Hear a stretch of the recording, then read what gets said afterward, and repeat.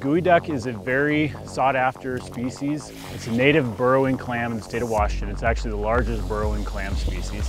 We are one of the largest players in the farmed geoduck space. We are targeting somewhere around 1 million pounds a year. The crop takes 6 years to grow, and it could be as much as $100 on the plate. It's very expensive. There's no machinery at any stage of the game. So from our hatchery to the nursery, to the beach, to the processing plant, all of it's done by hand.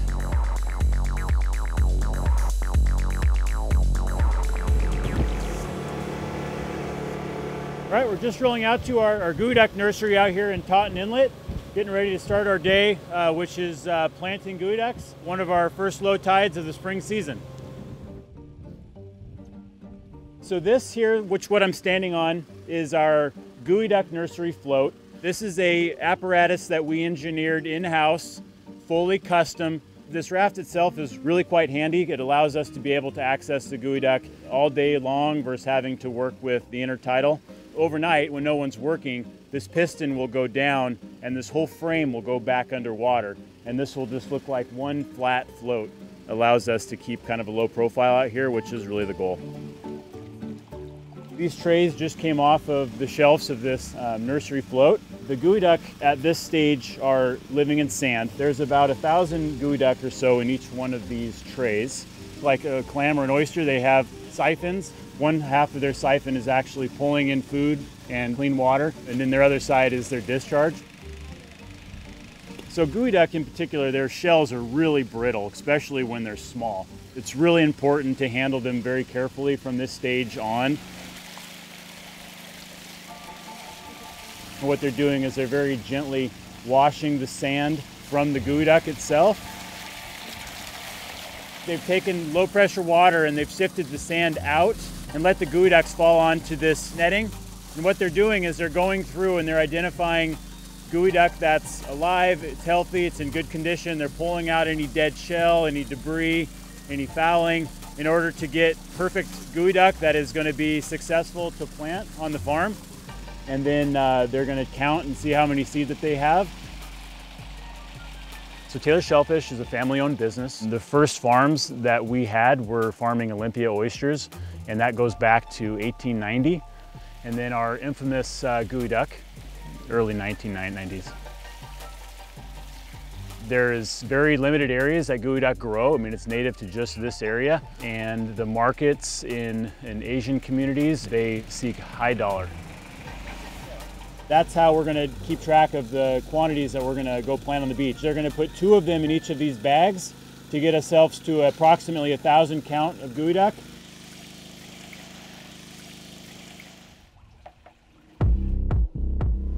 In the early stage of geoduck's life, there's a lot of predators that want to eat it. If you don't do it right, you could have crabs, flounder, ducks, you name it, could come and eat your entire crop in one tide cycle. And so we have to be very careful on the time of year and how we protect the geoduck from predation. These are our geoduck nursery tubes, and the whole purpose of these is just to protect the baby geoducks from predators for their first couple years of life. We'll remove these at either 18 months, sometimes maybe more like 30 months. And so what the guys will do is they'll come and they'll go through and they'll poke holes, 4 holes per tube. And then they'll be planting a seed in each one. From there, they'll do what they normally do and they'll just dig themselves down into the ground. Well, we're gonna end up with around 80 to 90,000 seed per acre. As they get bigger, they grow and they go deeper into the sand. They don't move. They're not like a type of clam that gets up and walks and moves and finds a new home. It is where you plant it is where it stays for its entire life. So all of our farms are intertidal, which means that they're underwater at high tide and they get exposed at the low tide. And they're gonna go as fast as they can because they've got a short window. Hit low tide, water's coming back in. Water comes in, you're done for the day. There's only so many tides in a year. You miss half your tide, that's 2 hours, you don't get it back. It's gone. There's a lot of planning that goes into making sure that we have enough time to do what we need and we're not either oversupplying seed or undersupplying it. And from that point, it's about a 6-year wait until the geoduck comes to size, until it's ready to be harvested for market. So we've just arrived here at the beach that we've got our scheduled harvest on for today. Tide is just now starting to recede and show the bed. And so we'll be getting ready to harvest now. So you can see them stomping through. When you stomp, the ducks will respond and they'll dig down, which will make a little hole, make them easier to find. So you stomp around, scare them, they retract their necks, and you got them. So geoduck harvesting is a very gentle process. As hardy as they look, they're a gentle creature and you need to treat them as such. The traditional way of harvesting geoduck is doing it underwater, diving. Either way, they're using a low velocity sea pump with a small hose to gently liquefy the sand in order to free the animal from its resting place.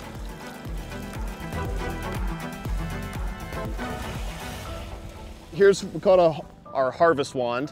Valve for your wand, and then from there, you just direct the water with your hand. And so like right here, we've got a geoduck there. Gently, try not to blast the duck directly or you'll break it. And all you're doing is adding water to the beach from the bay, which softens the sand. And from there, you just loosen up the anchor hold that the ducks have. It's pretty much all done by touch. And so the guys get a really good feel for the ground and how the water's moving through their hands as they get it down into the sand.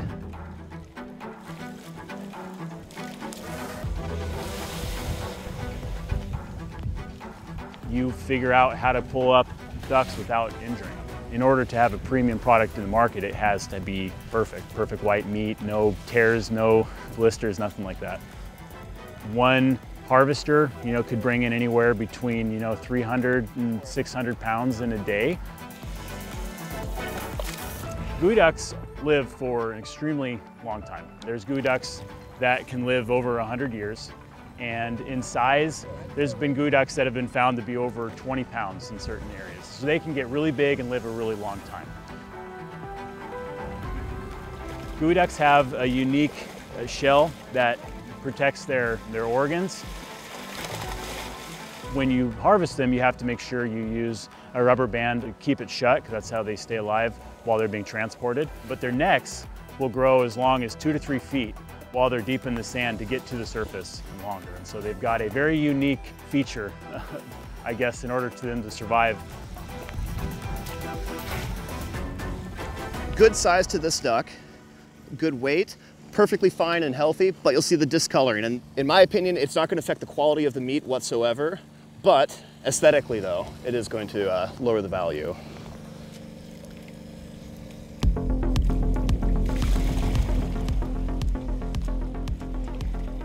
Geoduck are sold live, and so when you harvest them, they are no longer in the water. The clock has started in order to get them from point A to point B.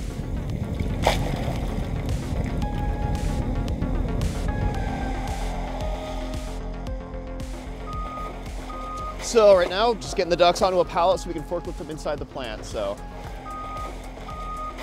our geoducks have 4 primary grades. And number 1 would be a geoduck that is greater than 1.5 to 1 3/4 pounds. It's white meat, it's perfect condition. What our crew's gonna do is they're gonna evaluate the duck based on its color, mostly the siphon. I would say this would probably be a number 2. You bring in everything from small runts to this, to larger variations like this. So these will be going to our restaurant directly. All local, so these came out of the water possibly an hour ago. They'll be in a truck within the hour, at location within a couple. So I mean, you're talking, best case scenario, maybe 5 hours from farm to location. Straight from the farms today, we've got a real treat. It's a 6-pound geoduck, but we don't get very many of these often, so yeah, let's check it out. That's by far the biggest one I've seen. We have different gradings of geoducks, from number 3s all the way up to number 1s. Obviously, this is a number 1 plus plus plus. So this guy will be a number 3 and then next to a number 1. These have been growing for millennia. It's a local delicacy and it's kind of taken off now. These guys, they'll spray water out. Usually what ends up happening is a group of people that maybe some bachelorette parties, and they all line up here and take pictures and videos with our local guys here, and you know, we try to make them perform on demand, but sometimes it's a little tough. They get a little shy. It'll be very surprising on how this tastes, because the way it looks turns people off, but the way it tastes is amazing. So right now, we're gonna choose this lovely guy here, and we're gonna show you how to prepare a geoduck. So we're gonna take boiling water, we're gonna drop this guy in here really gently, and we're just gonna count to 10. All we're doing is making sure that the outer layer of skin is gonna be removable. Now we're just gonna let this chill. Now resting inside here is gonna be the gonad, the reproductive organ of the clam here. You can already tell that the skin is loosening up here. All you have to do is just peel that off. Well, you can tell like how long that neck is. We're also gonna go and separate the belly from the siphon here. The siphon will have texture like calamari. The belly is just gonna be a lot more tender, actually. This is the intake valve where they're drinking in that water. You can tell that there's a little bit of sand in there, so once you pop this open, you're just gonna give it a quick rinse. And there you have a nice clean siphon. And you're just gonna do real thin. And one of the biggest things you're gonna see is this curling. A super fresh geoduck is gonna curl like this. It doesn't really need anything. This is very, very sweet. And that's how you know that it's really fresh. With the belly, we're gonna do the same exact cutting. A little more richness because of how fatty this belly is, but again, it's still very, very sweet. Yeah. So we have the belly here, and then the siphon on this side. You want the flavor of the geoduck to shine through, so you don't need a lot of other sauces or anything like that. This is local salmon roe, so simikura. So that's gonna add a little bit of salt, a little bit of texture, a little pop into this dish. The lemon turmeric will just kind of enhance the natural flavor of the geoduck itself. Shellfish farming in general is built for people who want to be outside. I mean, it is a hands-on work. Every single geoduck was harvested by somebody's hand as they were, you know, waist deep in mud pulling it up. So it is a labor of love.